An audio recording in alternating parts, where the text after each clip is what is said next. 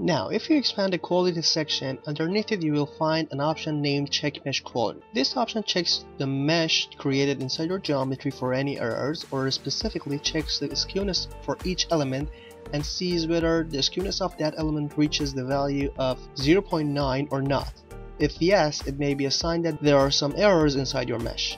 You can also change the target skewness and its default value to a lower or a larger value for different projects and different geometries.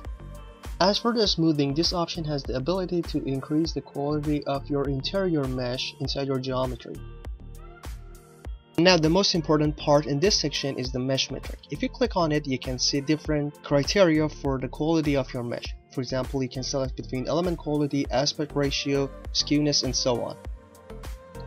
As you change the mesh metric from none to, for example, element quality, underneath it, some different options will appear, from minimum, maximum, average, and standard deviation. Also, under the graphics window, you can see a graph will appear showing you the distribution of the element quality of each mesh over some bars. As for the minimum, maximum, or average, or standard deviation, there are some parameters that shows the distribution of element quality inside your geometry. For example, the minimum element quality is almost equal to 0.3, meaning that there is an element inside your mesh that has the lowest element quality with a value of 0.3.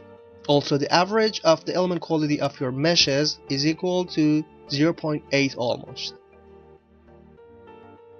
You can also change the mesh metrics to, for example, aspect ratio and see the distribution of the aspect ratio of your elements. As for the aspect ratio, this parameter is the ratio of the height of a cell to its base.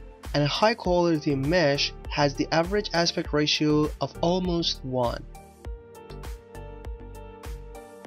And another important parameter that should be checked for a mesh is the skewness. As you change the mesh metric to a skewness, you can see the value of average is less than 0.25, which is a good sign and meaning that our generated mesh has a good quality. Also, under the mesh metrics, you can see there is a graph showing you the distribution of the skewness of each element over some bars. If you want to increase the number of these bars to see the distribution in a better way, you can simply click on Controls button.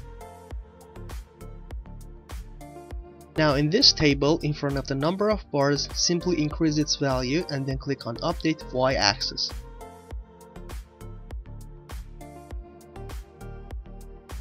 After closing that table, you get to see the distribution of the skewness for each element for your geometry in a better way over some more bars. Now, in order to close the mesh metrics window, we simply change the mesh metric to none and then unexpand the quality section since all the options are finished.